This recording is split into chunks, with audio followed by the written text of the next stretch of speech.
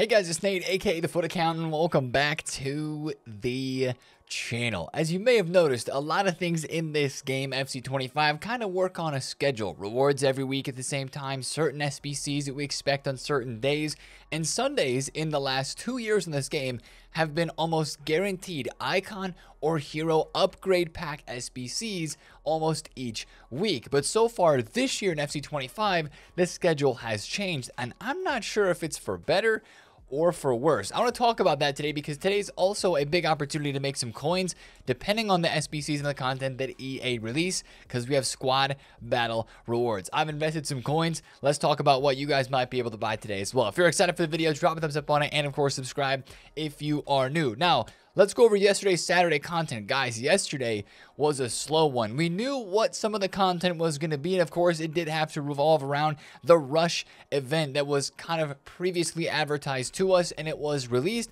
Of course, the Total Rush promo. This is where the hype is, according to EA. The Slow It Down Rush event has been released. Maximum pace of 80. That's the only requirement. Now, I have not played this yet, but also alongside of that, they have dropped an objective, which is nice. This is one thing I asked for, and we were hoping to get was more objectives related to the extra flash rush modes. Now, I'm not saying that these objectives are insane. They did put a little bit of SP in here to try to get us to do it. Totally understand. Play 10 matches, win 3. It's really easy to get done. Assist in 10. Actually, I've heard that the assists in these modes are a bit bugged. Supposedly, it only counts if you're using like a silver or a gold base version of a card. If you're using like an SBC player or a promo, I'm hearing that it's not counting, and that's really frustrating 100% because it should count no matter what card you're using. It says assist the goal in 5 separate matches.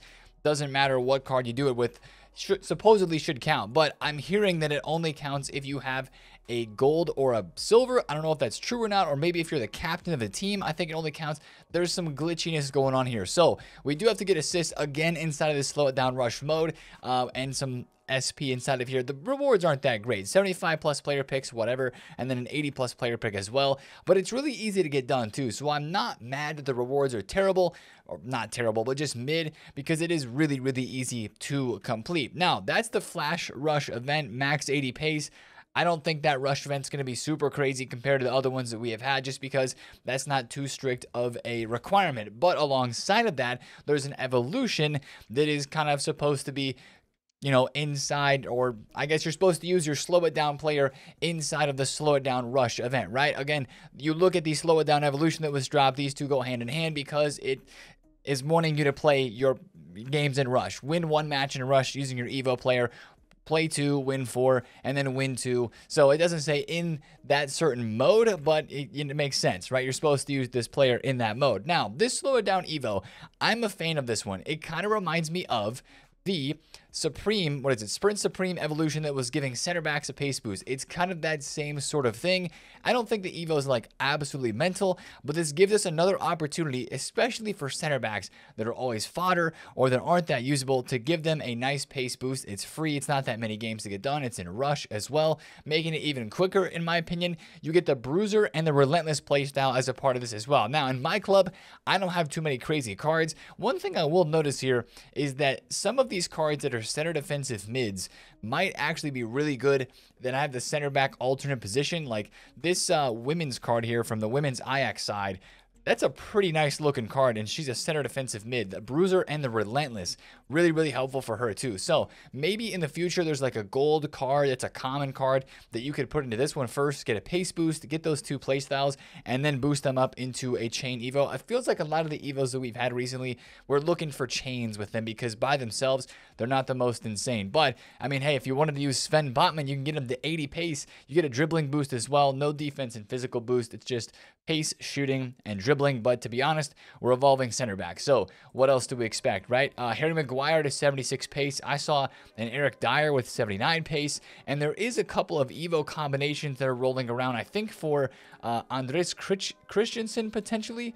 I think I heard something about how you can put him into the slow it down Evo and then into Sprint Supreme to get him to 85 pace and 85 defending, which looks pretty solid there. If you're a really big Barca fan or you want to get Christensen leveled up, he's again a center defensive mid, but the passing's not that great on him. Anyways, this one is nothing super crazy, but it's there, and it gives us a chance to continually evolve cards for maybe a pass and presence squad that you're going to be building. Not cards that are going to go into your starting 11 for your main squad, most competitive matches to be played by them, but it's at least a decent evolution, and it goes hand in hand with the rush mode that was dropped yesterday as well. Now, let's go to the SBC section, where we had the only SBC yesterday was Squad Foundations. This is why I'm saying content yesterday felt pretty quiet. We have Al-Dasari from the Saudi League. Not a bad card. He's got some good playstyles in here as well. Left mid, left wing, 4-star, 5-star, links to Neymar or replaces Neymar. Technically, same position as he is. Finesse, technical, first touch plus. So really cheap, 30,000 coins for this card. And I do want to mention that the other cards in objectives, this Gabri Vega card looks pretty solid. Center attacking mid from Spain. I know he's got the 3-star weak foot. Sorry, 3-star skills and a 4-star weak foot. He's got finesse, incisive, pinged, technical, and press proven, and first touch. Those are very good playstyles for a center mid or a cam. He's got playmaker and box-to-box plus in the role categories as well. So as you're maybe playing squad battles this week and getting some of those objectives done, maybe you put in some Saudi League players to get the group foundations done. That could be a nice card for evolutions in the future too. His stats are very well rounded. 70 defending, 85 dribbling. That's the low to the high range on his stats on this card. So I think that's at least worth noting if you're going to grind those games and those objectives. Those are decent cards. But guys, really quiet day of content yesterday, and really the rest of the game and the market kind of showed that as well. We did have a new pack added to the store, and this is worth noting because it is impacting the market, or it is going to continue to impact the market as EA is slowly starting to incorporate more store packs and more untradeable store packs, right? We talked about the Ready Set Rush pack a couple days ago. It was dropped on Friday. This one was a big one, right? A lot of people are sending this with coins to chance it. Yesterday dropped a deluxe season opener shooting pack, which again, 110,000 coins seems a bit harmless, right? If you've got a couple 100K, oh, why don't I chance this, right? Oh, a 9% chance of a rush player, 19% of a team of the week, right? It's the chance and it's the thought here that you could get something really good, and when you won't always, for sure. We know how this game works, but that's what EA is trying to prey on. That's kind of a harsh word maybe, but how it feels, right? This is something that EA is going to continue to do throughout the rest of the year. We saw it a lot last year.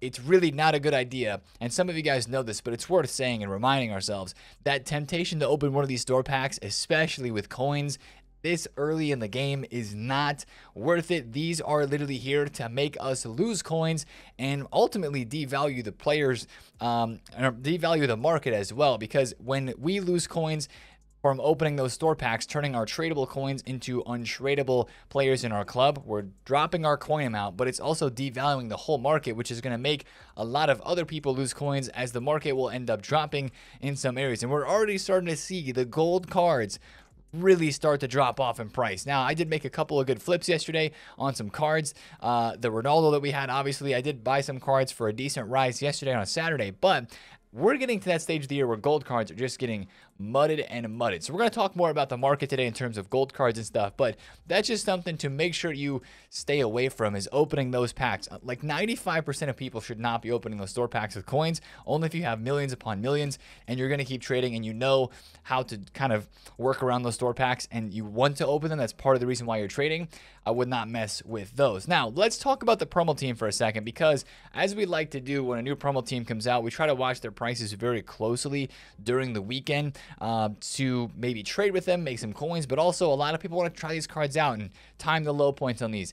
These cards, I mean, they didn't drop off as much as they maybe could have yesterday. Sure, KDB was 2 million coins, went to 2.4, went down to 1.9, and now he's 1.7 mil. But a lot of the cards, Griezmann's still around 1.1. Ronaldo still 1.7 to 1.8. Lauren James, Trent Alexander-Arnold still 380, 400. De Jong's 1.3. Chouameni still 600K. A lot of this promo team to me seems like it needs to drop more. And today at Squad Battle Rewards could bring that supply. Not, again, the packs aren't super insane for Squad Battle Rewards, but we know what have we been saying the past 3 weeks?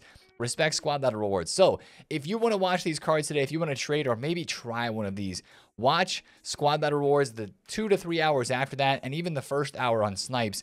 But the bids, some of these cards, especially the middle to lower tier, are going to get packed during rewards today. It'll be a great opportunity to pick some of those up to try them out for the day, or maybe for a quick flip trade opportunity. Now, let's talk more about squad battles, because that's honestly the big piece of content that we're looking forward to first today. And as we look at the market index in total, we say that yesterday was a pretty quiet day. Well, Friday, of course, we had our pretty sizable market drop off, which we expect every single week, just because that's how things are going. Friday, things get low. Late night Saturday, we do have a decent rise into Saturday content drop time, as you can see here.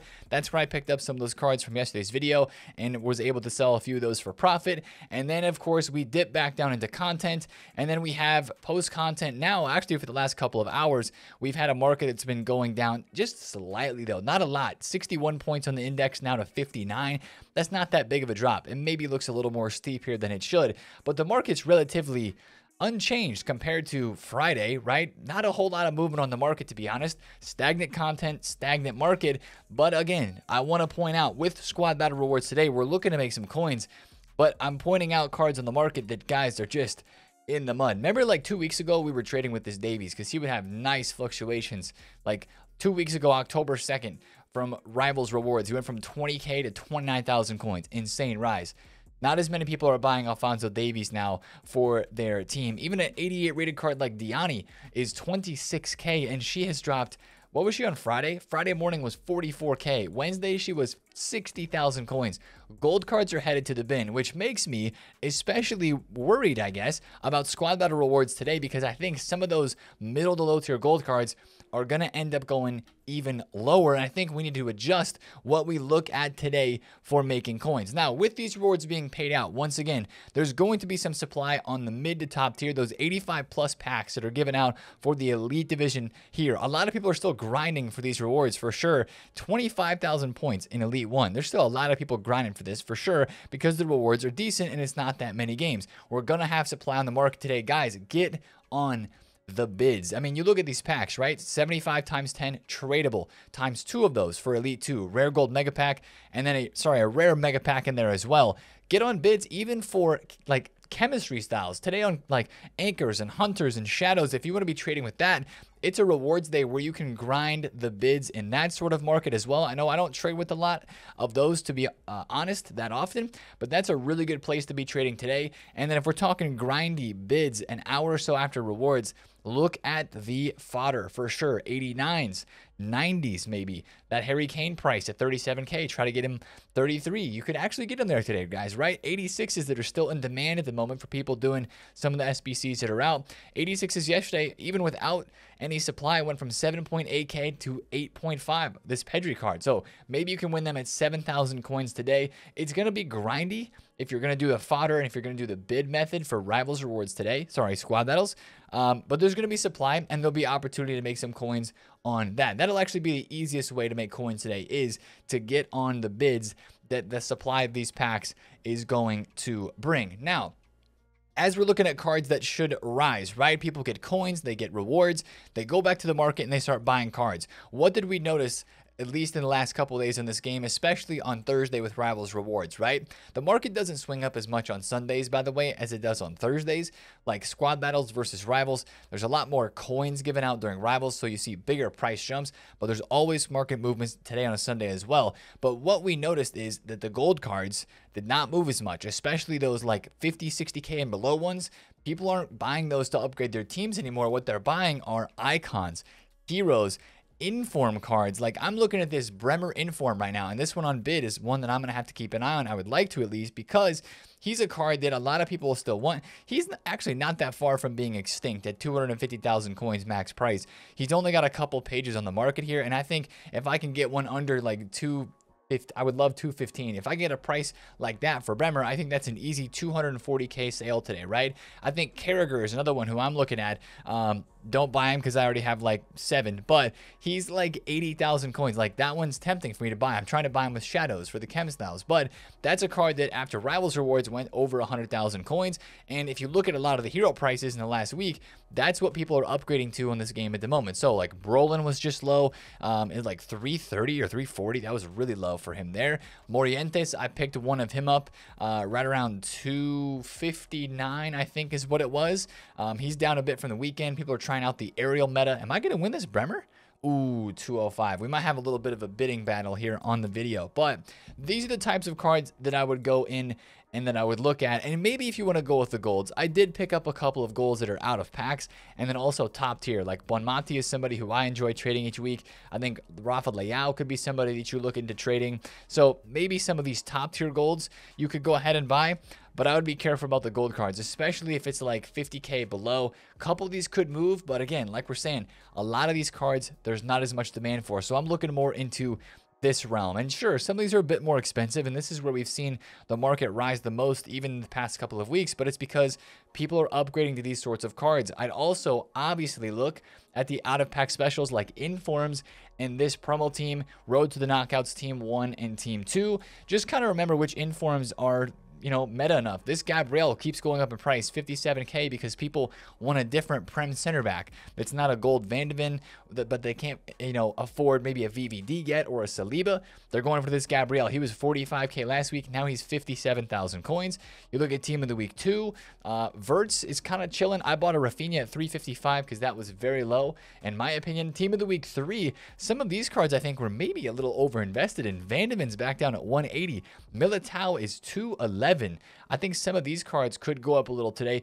Martinelli down in the low 50s as well. I know we have some left wing Sterling type of SBC impending here, which is maybe holding his price down a little, but I think that these Informs could be great buys. He was 57K yesterday, 52K right now on Snipe. I think that's a great investment there for a quick flip. Again, let me reiterate, a quick flip for some of the market today. And then you got to watch the current impacts Team of the Week, specifically Valverde and Saka. Those are kind of the two only, maybe Lewandowski too, but two of the cards that you'd want to trade with today. If we get a decent amount of supply, you can see these cards drop and then pick them up as they maybe rise a little bit after that supply and those bids. So I did win a Bremer here for 217, and hopefully he can go back up to about almost extinct at 250. That's what will be hopefully the plan, because a lot of people are still doing Kefrem Turam and stuff like that. With my last 200K, I might just have to try to snag a Van de Ven for under 180 because that seems really, really cheap too. So again, top tier cards, golds, out of packs, players, icons, and heroes, I think will be the best for the quick flips today.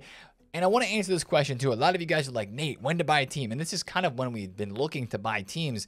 And it could be a decent time to buy a team. But again, I'm going to say if you're going to buy a player for your squad, make sure it's on that mid to top tier meta. And it feels like not as straightforward as a decision as last week. Last week, we had a big market drop-off on Friday, followed by another pretty sizable drop-off on Saturday. And we really haven't had that much of a drop-off yesterday, Saturday, into today on Sunday. So I don't love the team buys as much, but again, according to the trend, which again, we talk about schedules today, we're going to talk about schedule for content today and stuff like that in a minute. The normal schedule is for the meta market that you have prices getting low with squad ladder rewards and then rising up afterwards. So should be a relatively safe time to pick a couple players up if you've been watching, even if it's like a Saliba. Rudiger is pretty low right now. 140, I think, for him is a really, really solid price. Yeah, he's even starting to go back up. You'll see some of these prices, if you see them go up a little bit, dip again at rewards, and you have some opportunity to get in there. It's those types of cards that I could think for putting into a team, it's a pretty safe time at the moment, at least depending on what content could be today. But I'm not like loving a team buy at the moment for a lot of cards. I think it's just, I don't know, the market feels like we're gonna get a big market crash in the next like couple of weeks. I don't know what the catalyst is gonna be. I don't know what it's gonna cause it, but at some point this inflation of the top tier, and we still might be a couple weeks away because of the new FUT Champs reward system, it's its whole new world, right? But I just feel like at some point we're going to have, right now what we have is a huge separation of the top tier. Ooh, 216. Give me another one. Can I get that? 216 Bremer. Bang. I will take that. I'm literally broke now. 63,000 coins. W. Let's hope for a market rise today. But I feel like the top tier, the icons and the heroes are really starting to separate themselves from the middle tier on the market. And there's this gap where we're at right now where a lot of people Either you're trying to save up to afford a big promo card player, an icon hero, and you're maybe stuck with a gold card, but you're like moving past the gold. So there's kind of a gap area right now. If there's a bunch of promo cards, if EA comes out with a promo where the cards are like halfway packable, because right now all of these seem very tough to pack, a supplied promo team where a lot of the players are like between a couple 100K and like there's not very many players over 1 million, but there's good players in that middle tier range, like around 400 to 500K, which people are building up their coins to afford. That could hurt the market a bit, especially if there's good SBCs alongside of it. So I don't know. We always get a big market crash like into the mid to late October timeframe, just because of the way the market moves, and golds are already going down. But I don't know, that's just kind of my raw market thoughts at the moment. So if you want to buy a team, got to get games in, right? Go buy the players that you want to buy. Just again, if it's a low to mid tier gold card, don't plan on holding it very long, because most of those that hold value are not going to hold value for too much longer. Now, let's talk about today on content-wise on a Sunday.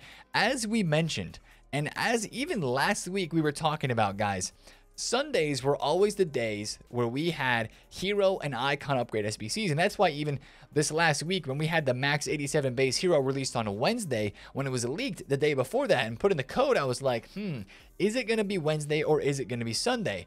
It was Wednesday, right? Kind of going along with the lone hero and the lone icon pick that we had the couple weeks before that.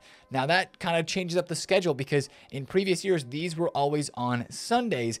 I kind of liked it being on Sundays, I'll be honest, because you had your foot champs rewards that you were able to get, those coins, those packs, that value that you could then put into one of these fun gameable packs if you wanted to scratch that itch and have a chance at getting a big hero or an icon player. Now, with this schedule looking different so far, the question has to be asked, what's going to happen on Sundays instead of this? Or could we get to a point in the year where we're going to have one SBC on a Sunday, another one on a Wednesday? Because Wednesdays also at the end of last year, remember we had like the guaranteed TOTS packs on Wednesdays, all of our crazy like 90 something plus shapeshifter, or not shapeshifter, but footies and all that stuff was on Wednesdays too, like the guaranteed packs. So really wonder what the new schedule is going to look like with these icon packs going forward, because I kind of looked forward to those on Sundays, especially it's the weekend. Maybe more people are on, maybe more of you guys are available to do an SBC like this. So I have a lot of questions. I really hope in the future we get double the icon SBCs, like one on Sunday, one on Wednesday. We'll have to see. But at least for right now,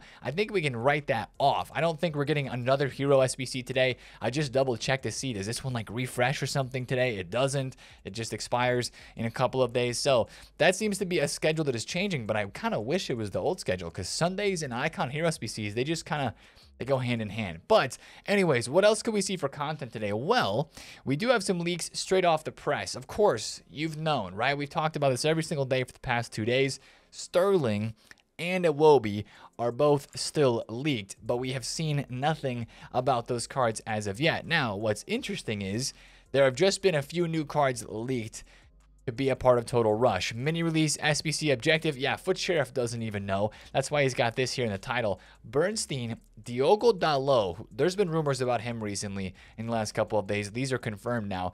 Daily Blend and Dovbik are all leaked cards as a part of Total Rush. But again, don't know where they're going to be at.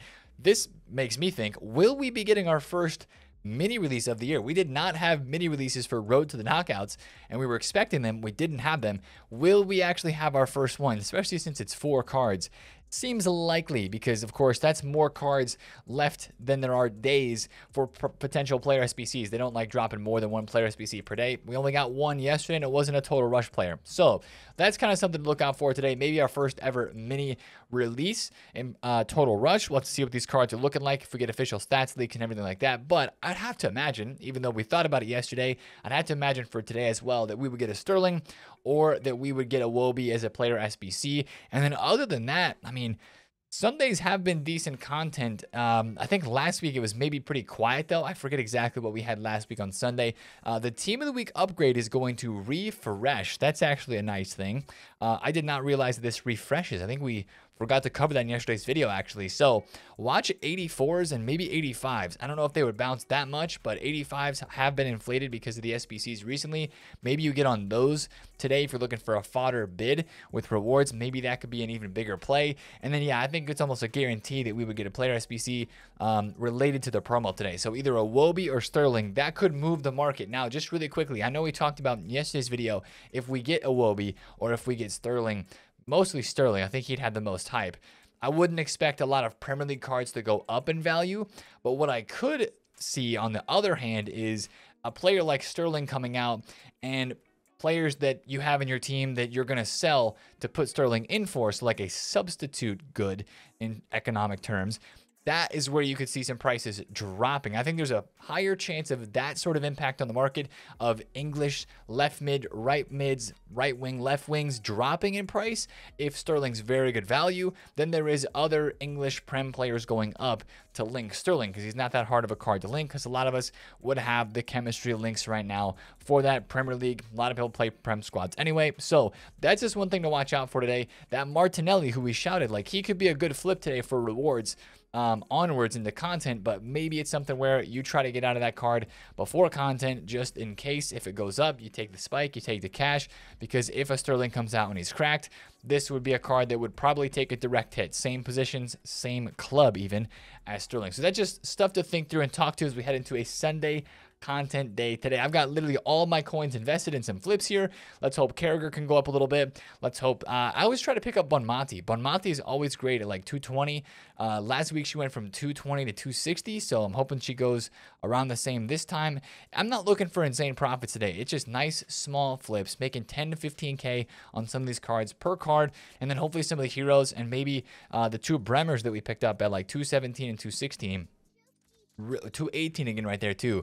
Let me double check this graph. We're just gonna do this live right now. Bremer Inform, he's getting listed a bit right now. Let's see, what was he yesterday? Yesterday was between 225 and 240.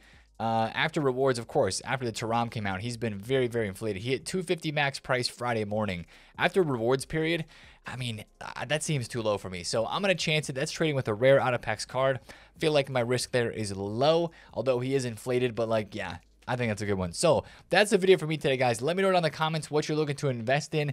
And also let me know what your thoughts are on Rush at the moment. I know a lot of people are frustrated with it because the gameplay experience is not very fun, because there is a lot of push towards it right now, but just when you're not playing with people that you know, and you're playing drop-ins especially, there's just people that quit out and go AFK. That makes the game mode more annoying, or teammates that don't pass, or maybe teammates now that pass too much because we're trying to all get assists in this mode. I have not played it yet. I haven't even started my foot champs yet. I got to get going on that today, but let me know how you're feeling about Rush at the moment. I don't think a lot of the reviews are that great, but I still think that it is the most fun mode in this game right now, and I am excited to try that out here this week with the different modes that we get, the Flash Rush events, getting those objectives done, and seeing if we get lucky from the packs and picks that we have there. So let me know that down in the comments below, but let me know what you're going to invest in today. Good luck with your squad battle rewards. I got to get a few games in right now, and best of luck with your champs games. I will see you guys on stream today. That link is down below in the description if you want to catch us live. We'll be streaming, playing our champs, hopefully some market rise, and whatever content is today on Sunday. So that's the video for me today, guys. If you did enjoy it, drop a thumbs up and subscribe if you're new. I'll see you guys today in the stream. Peace out.